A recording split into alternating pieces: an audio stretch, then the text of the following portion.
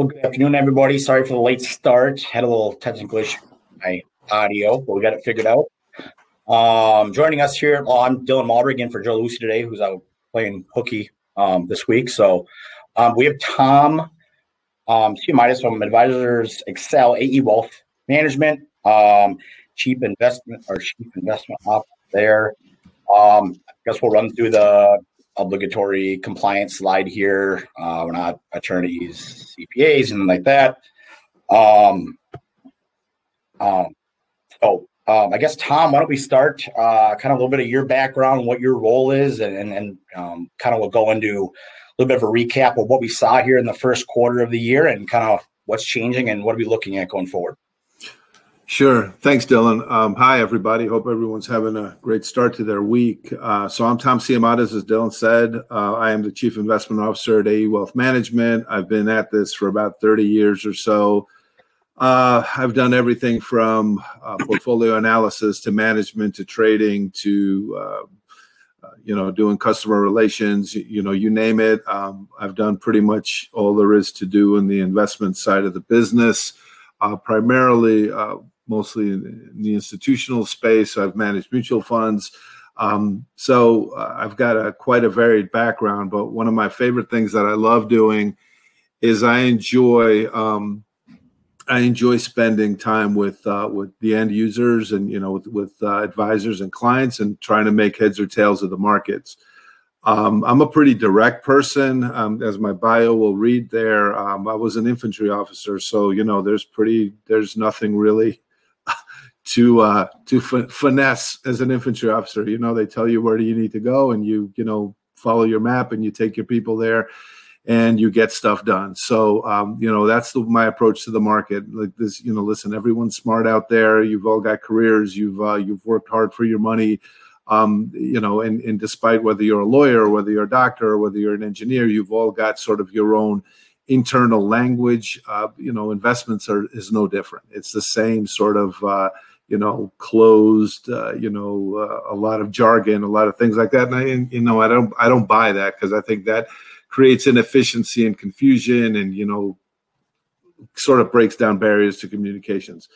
So I love to just chat with advisors, tell them what I think, tell them what I see in the markets, tell them how they should sort of treat, the events that are unfolding before them. And hopefully, again, besides your health and your family, like the most important thing is probably your financial stability and all the goals that you want to achieve. So I think that's a hugely important sort of third leg to the stool. So it's important that you're knowledgeable and you're engaged with your investment plan going forward. So that's a brief one, brief sort of, 10,000-foot view of my background, Dylan. So I guess we'll just jump into what happened in the first quarter. Is that okay? Yeah, let's just kind of recap. Yeah. I don't awesome. Any questions. I have a few things I want you to kind of comment on, but we'll kind of recap and go from there. So the first quarter was pretty good. I mean, it's been pretty strong since pretty much last summer after, we sold off in the pandemic, which, ended last, not the pandemic, but the sell-off ended on the 23rd of March of last year. We've been on a pretty steady run back upward. I think I saw somewhere today that the stock market's up, or the S&P at least is up in the neighborhood of about 80% since last March. So it was a nice run. It was a good time to be disciplined, because a lot of folks sort of folded their tent and went away and then missed the run up back up. So, I'm not going to bore you guys with, the election and the results and all that stuff. And kind of what we had was, this new administration take the reins in the first quarter toward the end of January. And boy, have they taken the reins. I don't know that you say they've taken the reins. They've kind of taken the checkbook. And they have been spending money like drunken sailors, and again, there's a lot of questions surrounding how this stuff is going to get paid for, who it's going for, what the actual benefit is. But you know what? The market didn't really care. I mean, the market just saw the fact that there was all this money and all this cheap liquidity, and the Fed was going to keep rates low. And really, and I'm sure a lot of you folks do look at mortgage rates and what you get for a CD. rates are super low. So, in the absence of an alternative, the market has been the beneficiary of this sort of, rush to make money. And so, we've seen a lot of silly things in the first quarter. I mean, some of that GameStop nonsense that occurred, you see the Bitcoin going through the roof. I mean, there's just a lot of really strange things that are going on. And the market just seems to continuously just shrug off, these sort of, in my view, are huge warning signals, right? I mean, I think that when the government is spending, trillions upon trillions of dollars, printing money, you have a lot of overt speculation out there. It doesn't feel right to me. Again, feeling maybe is not something that's super quantifiable, but after, nearly 30 years of this stuff, it gets to the point where you're kind of like, how far are we from pets.com in 1999 or the mortgage bubble that we saw where people were getting those ninja loans, no jobs, no income. That's, again, if you got out, you were hurt, right? Obviously, because the market has been moving super strongly. Even April, I mean, we were up, 5% on the S&P. So,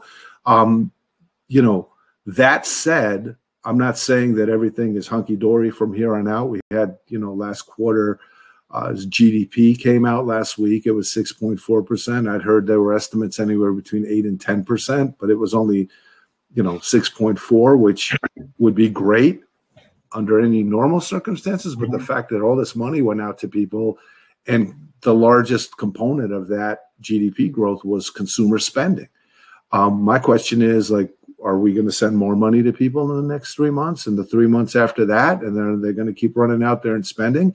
And I don't know if folks have noticed, but, like the toilet paper thing was a funny thing, right? Where, people hoarded that. They didn't have, supplies of that. I don't know if people are hunters or shooters out there, but you notice that there's a huge ammunition shortage out there. So, those are kind of two little bellwether things that you may look at, but how many other things are out there, from building supplies, from people that are remodeling homes? Car prices are going crazy. So, there's all those sort of, bells and whistles that are flashing yellow out there that are telling me that, look, you keep giving people money who are sitting at home and not working. They're still consuming. They're not producing, they're consuming. So, if you look at basic economics, that clearly tells me that there continues to be demand for everything, but it's not being made. So at what point in time do we get to a place where, and this is probably a logical time to stop, Dylan, and get to some of your questions, do we start seeing pressure on prices? And it doesn't matter how much money you've got if it just costs a lot more to buy the basic things that you have been buying all along. Yeah, and you mentioned low rates, all this liquidity, the stimulus, all this money that's in the economy. Now it seems like inflation is going to be even a bigger concern than it ever has been. Just with coming out of the pandemic, people are going to be, again, whether they have the money or not, they're going to go spend money. And what is that going to do? Inflation? How does that affect the markets? How do you see that kind of playing out the next 6 to 12 months?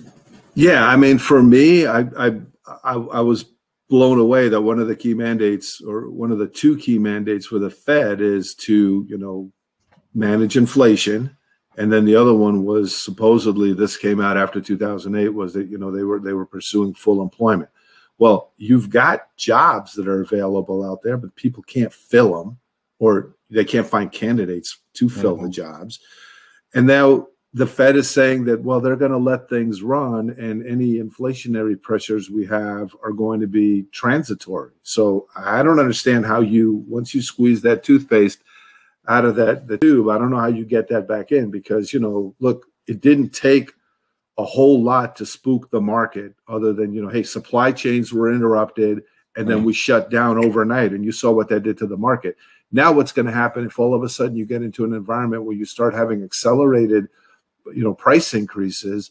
The Fed isn't going to be able to stand back and say, well, we're going to do an orderly sort of transition by raising some rates. They, remember, I don't know if you recall, but in 2008, when Lehman was collapsing, the Fed met over the weekend and they were like, oh, we're going to cut rates by 1%. I'm like, the world is burning and you're going to get together on a weekend and cut rates by 1%? Whoop-de-doo. So my fear is that the Fed is going to get lost sort of in this rush. Now, folks may only look at the Fed and say that, well, that's the only place that rate increases would come from, right? That's not true. When you think about it, the market makes a big, has a big impact on whether rates go up or not. And what I'm looking at is, for example, if you look at a situation like where the government is spending a lot of money, think of it on individual terms, right? If you have a big credit card balance, the odds of you getting approved for a loan, or if you have a lot of debt outstanding, the odds of you getting approved for a loan are pretty slim. And if you do get approved for a loan, guess what's going to happen? You're going to pay a pretty high rate. So that's my fear, is that the market's going to step in and say, when the government wants to issue more debt, they're going to say, whoa, we don't want the 10-year at 1.5%. We want it at 2.5%. Well, voila, there go your rates. They just went up and the Fed had nothing to do with it. So the Fed can play around with the short-term rate all it wants. And in normal times, it can adjust itself and sort of, tweak things here and grease the wheels a little bit there. But once the train starts, like once you lose your brakes and you're heading downhill, there's no, there's nothing you can do but just try to just manage that scary ride. So that's my concern, is that it's not going to be transitory. We're going to see price increases. They're going to stick. And then people are going to be shocked, and then it's just going to be a lot more expensive to do everything, by way of your normal life. Mm-hmm. Yeah, I think as we get to the end of the pandemic, wherever we're at right now, depending on what inning or what we're going to look at there, how much of this opening up and the vaccine coming out, how much do you see with the stock market being a forward-looking indicator that how much of the opening up that's going to happen going forward is already maybe priced into the market, and all these companies that are these high stock prices that really aren't very good companies, and kind of how does all that play out from your aspect? Yeah, so that's a good question. The reopening trade actually started when they first announced that there were going to be vaccines, right? And that was shortly, like a week or two after the election. And the market started factoring that in, right? That, vaccines were going to become available. They were going to get rolled out. People were going to get vaccinated. And eventually, it was going to make its way through the population and we were going to reopen. Now, some states have been more hesitant than others to sort of to open back up. But I think by and large, that trade is done at this point. I saw something this morning that said something like 2 out of every 5 Americans have been vaccinated. I know the other week they were saying that there were 200 million doses. So at some point in time, it's like we're gonna get where we're gonna get. Okay, and so at the end of this thing, it's like how much more reopening can occur? And I'm saying not much, because yes, you have places like New York City that are going to open up July 1st, and you have Los Angeles and a couple of other major metropolitan areas. But by and large, the rest of the country is fairly open. I know here in Kansas, we live probably in the most liberal-leaning county in a pretty conservative state, but they finally lifted their mask mandate, on May 1st. So it's done here. It's pretty much in the Midwest, except for the big cities, it's pretty much done. So if you look at the stock market as a forward-looking mechanism, you're looking at where it's probably looking about 6 months ahead. And so when that translates into, what the economy is going to look like 6 months, hey, we got 6.4% GDP growth. Okay, barring any other additional stuff, we probably won't get 6% in the second quarter. We'll probably get something less. We'll probably get something less even after that, and we'll kind of limp into the end of the year, right around the 2% range. So, that's the challenge. Is I think what we're doing by borrowing all this money and spending all this money now is we're basically taking away from future spending and future projects. So there's always whether you do it on the front end or you do it all along, or whether you do it at the end, it's all sort of, it all sort of evens out. And I think we're on this, I think we're going to be on this downward slide as the year progresses, simply because we just can't sustain this level of spending and government spending on top, and individual spending as well. Yeah, and I think you look at the government. Is there really mean, Biden's talked about he's basically promising to raise taxes. He says his numbers, the $400,000 mark. It doesn't seem the market really is all that concerned about any potential changes in tax code or even regulation. But I mean, eventually, you think it's going to have to catch up here as we get the year done. But is there anything you could see coming out of the White House or Congress that would affect the markets significantly? Other than, I mean, it doesn't seem like even the promise of raising taxes has really affected anything. Well, raising the taxes is not really something that they'll understand until it bites them, right? Because at the end of the day, they come out with these proposals like they were going to raise the capital gains tax to whatever it was, 40%, and individual tax rate. I think Wall Street likes to play this sort of game where they think that they're smarter than everybody else, and they seem to think that if we throw enough lobbyists at it and throw enough money at these politicians, that we're going to, knock these things down. So if we take our corporate tax rate from 21 and they're saying, it should be much higher than that, it should be in the 30s, we could somehow massage this thing down to a little bit higher, but not what it is. We could do the same thing with income tax. I don't think we're dealing with this type of, it's not the same sort of, tune that's been played through the years. I think you have a highly idealistic Congress and a president that basically kowtows to their leadership. And so I don't think there's going to be a whole lot of backing up. And why should there be? Because they're controlling both houses of Congress and the White House. So, I think Wall Street may be in sort of in a state of shock when they realize that all of a sudden, these taxes are real. They're going to be at these levels, and they're not going away, and we can't chip away at them. So that's my biggest concern is that they're sort of ignoring that right now and just sort of they like the song that's on the radio and they're dancing at the party right now, and they don't realize that at any minute somebody might turn off the lights and throw them out.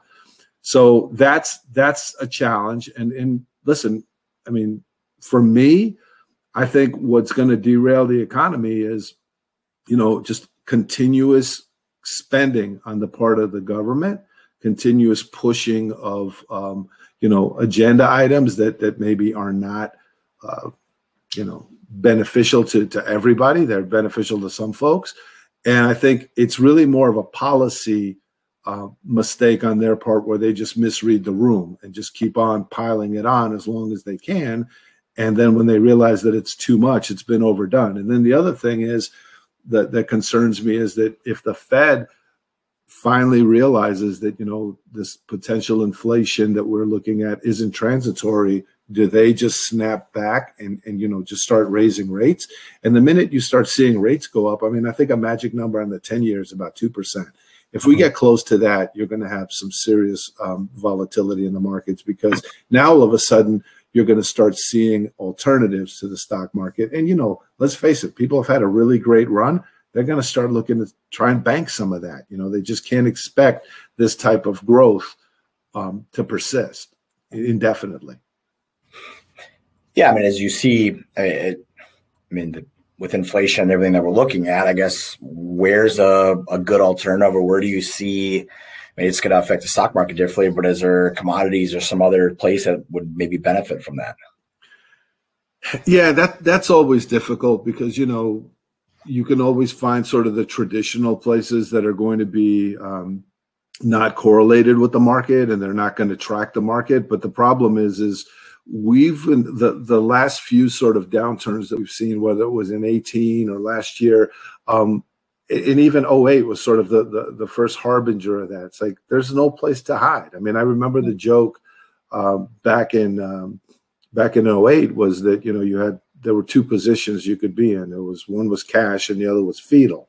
So that's the challenge, right? At the end of the day, is you can methodically try and prevent any kind of decline in the stock market, but at the end of the day, all of those assets miraculously are going to become very correlated for a very short amount of for in a very short order. And the challenge there is going to be that you can't get out of that sort of falling rock fast enough, because that rock is about a block wide, and it's about 20 feet over your head. So you will get crushed. So my thought is, for folks that are over leveraged, if you've had a great run, fantastic. You know what? You've stayed at the roulette table a little bit longer than you should have. So to me, it's like, if you have a plan and that plan is sound and it's still achieving your goals, then you should persist in implementing that plan. Now, if you're, 70 years old and you got 90% in equities, that's not a good plan. But, my hope is that in these good times, that people come see folks like yourself, very clearly, soberly, just go over what their goals are and make sure that their plans are implemented. And if you're out of whack because the market's done great, then I would rebalance back to what your target, allocation should be, and be happy that you had a really, really good run. But it won't last. And my argument isn't just to cash everything out and run for the hills. No, that's not. I mean, the way you guys and the good thing about having a financial advisor is you're probably planning for increments, right? If you're 25 years old, I'm not going to tell you to do anything. Just the market will be higher when you're 60. Trust me, that'll happen. It's a virtually a foregone conclusion. But if you're close to retirement, or if you're in retirement, you should have enough money on hand to get you through 2 or 3 years. You should have, money after that to take advantage of the market coming back and growing again, and making sure that your buying power isn't eroded by inflation. And then beyond that, what kind of legacy do you want to leave for your kids or your grandkids? So, this is a wonderful time to sit down with an advisor and go over your plan. And again, don't make it about the minute by minute, because you're going to drive yourself crazy. I have to watch the nonsense on TV every day because that's my job. But if I wasn't in that position, I would turn around and say, listen, you know what? They have to fill 24 hours of content. Good, bad, and different. They've got to put something on TV. And if you watch that stuff, it'll drive you crazy, because on any given day, you'll see vast amounts of contradiction. What you should do, what you shouldn't do, what you should have done, so filter that noise out. And what you should really focus more on is, am I achieving my goals? And am I on track for my goals? And like I said, this has been a really great opportunity to, shore up, your situation. And if you are out of whack, then go ahead and rebalance back to, your preferred risk tolerance in your proper allocation. Yeah, I think we should have an offer up there if you want to schedule a call with an advisor here. And if you're a current client of ours, revisit your plan.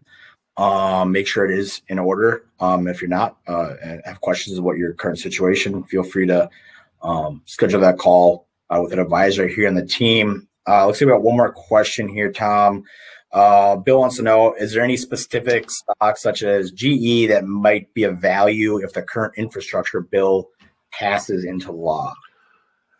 Yeah, I think there's a lot of companies, more traditional companies, that would benefit, whether it be GE or Caterpillar or, you name it. I mean, some of the more sort of like more traditional and I don't want to call them boring, but, they've been around for a long time, right? And if they're involved in building bridges, or they're involved in, any type of construction, I mean, if the bill passes in the current state, yeah, they'll all benefit from that. But I think some part of it needs to pass, because I'm, like a lot of people, just baffled by what is considered infrastructure in this bill. Like, I'm old school, right? So I'm kind of like, hey, bridges, roads, maybe you rebuild a school or something. But, when there's other stuff in there that has nothing to do with it, that's the part that kind of, confuses me and creates frustration on my part. But yeah, I think any of those sort of old school manufacturing companies or companies that would be considered infrastructure. I mean, I generally don't follow stocks individually, but yeah, that would be a solid one. If the valuations are there, right? Because I mean, it all boils down to, if GE is trading at 30% of its historic value, then I would say, yeah, that's a logical connection, right? But if it's already been factored in and it's already trading above its historical value by a multiple, I would probably avoid it because, again, they'll probably not achieve everything that's in the bill. They'll achieve some part of it, but, again, with higher interest rates, maybe their earnings or higher corporate tax rates as well, maybe their earnings will be pinched because now they won't be as profitable or as attractive as they may have been, under a 21% corporate tax rate. Yeah. Any other questions in the chat here? Doesn't look like it. So any closing thoughts, Tom? Yeah, I can't reiterate, honestly, how the importance of making sure you're engaging with Dylan and the team there at Joe's shop, because this is exactly the time where you need someone who's engaged and basically is driving the car for you. It's been so busy. It's been crazy with all of this, like, sort of, pandemic and what's going on, and, the economy being in the state that it's in, and what's happening with, schools and things along those lines.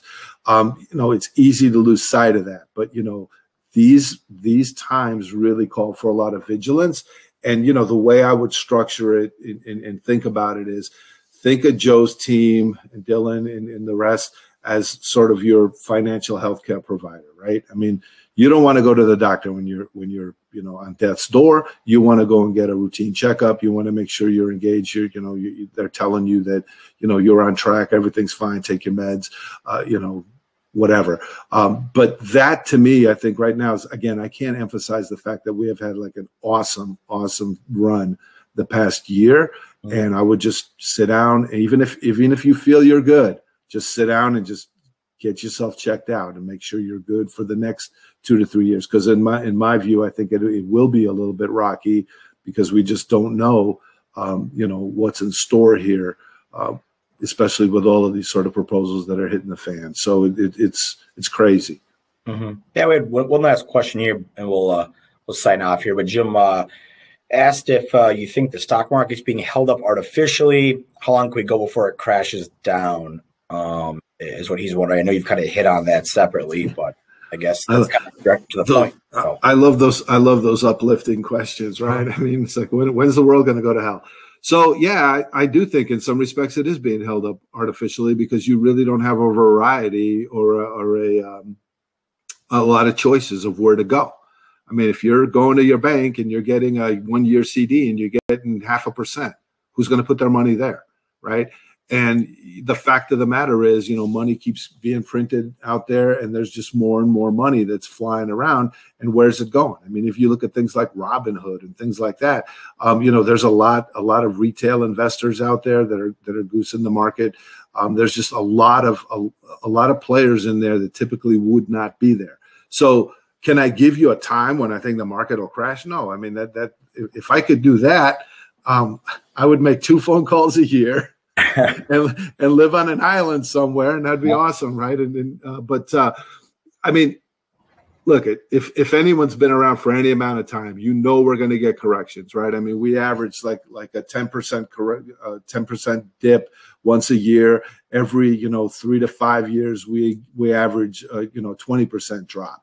So it will happen. These markets just cannot continue going upward. But at the same time, though, it's been remarkable the past 2 or 3 months how much the market has ignored what I think as very strong warning signs. So, I think it is in some respects being held up artificially by the amount of money that's being printed and the amount of money that's flying around. 1, 2 is, do I know when it's going to end? No, but the good thing is it's been working to your favor at this point. So again, I go back to what I said, half a dozen times during this call. It's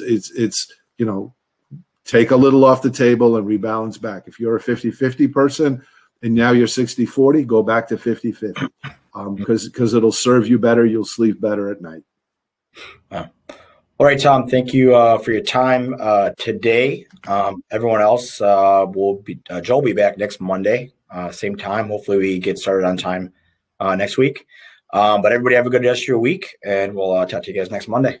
Thank you. Take care. You too.